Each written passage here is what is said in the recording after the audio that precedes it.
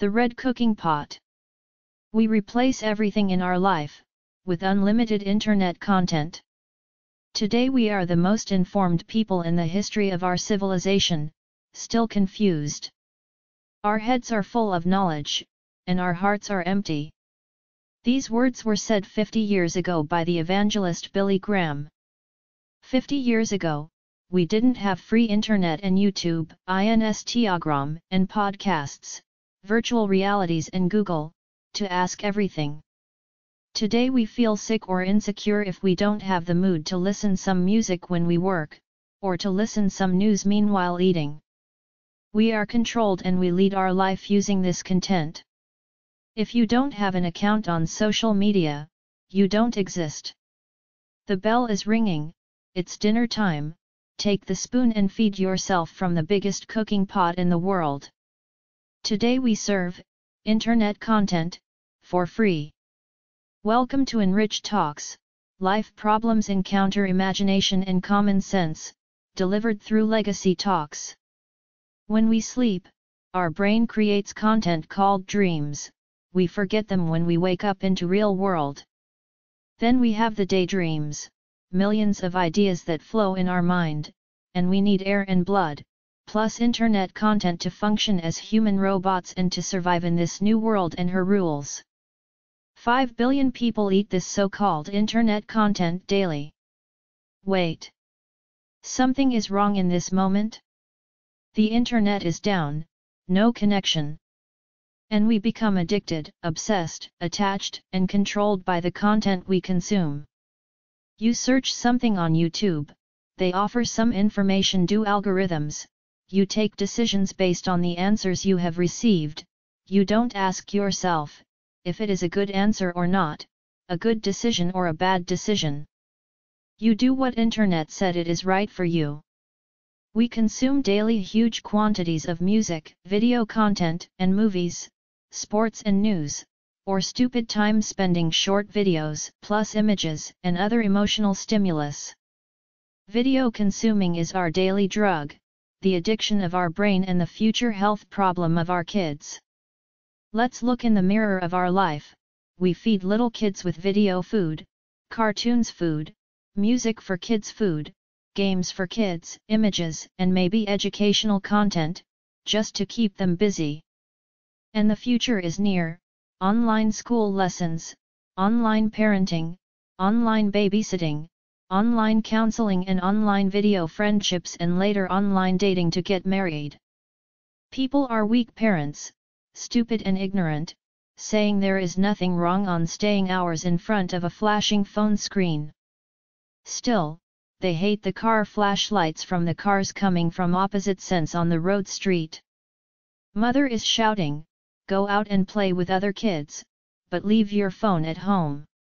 Parents are yelling, do your homework for school, do some home chores, learn a skill, read a book, learn a music instrument or a language, a computer program, do something with your time. When you are still young, come and help me in my work. What is the purpose to consume so much video?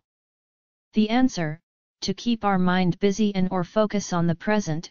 Disturbed is the answer from our point of view. The other answer is to make money is the answer of owners and the content creators. The question: how many hours a day? Every free minute, from waiting in a line at the store, waiting for the bus, or sitting on the toilet, or when we are bored in a meeting or we have a small break, we open the internet button to see what's new, listen some news or produce some dopamine or excitement thoughts. I have days when my brain is tired of consuming so much daily content, from self-help, news, inspiration, dopamine and wasted time. The honest fact is this: from all the things we read and had listened yesterday, we already forgot.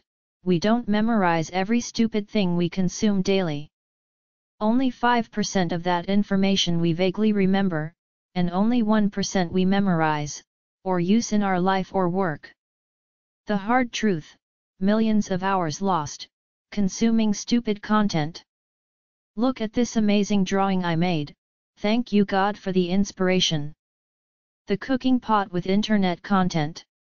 On our way to work, in the working place, with our friends and family, we fulfill our time with any type of content, from porn to sports, from fashion to what my friends are doing, buying, content creating.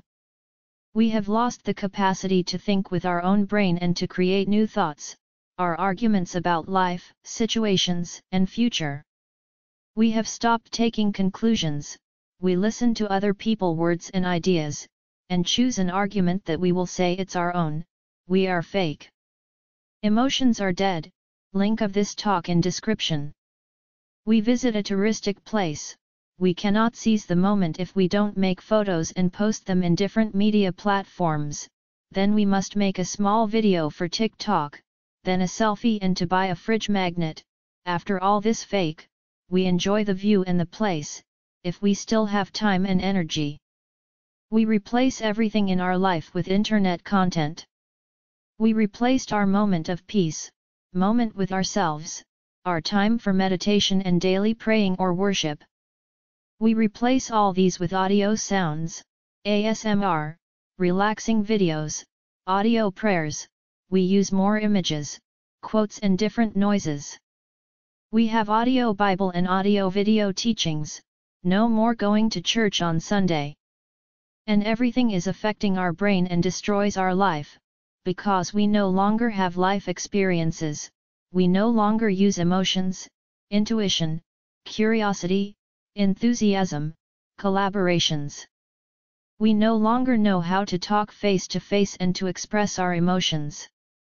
We want the best results in any aspect of life, but from low-quality actions, decisions, and zero sacrifices. You should think more, how much content you reality need in a day. Daily dose of internet time. Think about your kids and their future, if they continue life as until today. Make time for yourself. Stop eating internet content, just because your brain wants it, just like sugar or the need of being loved. Observe your daily routines, too much of anything is bad. This was ENRICH Talks episode 310.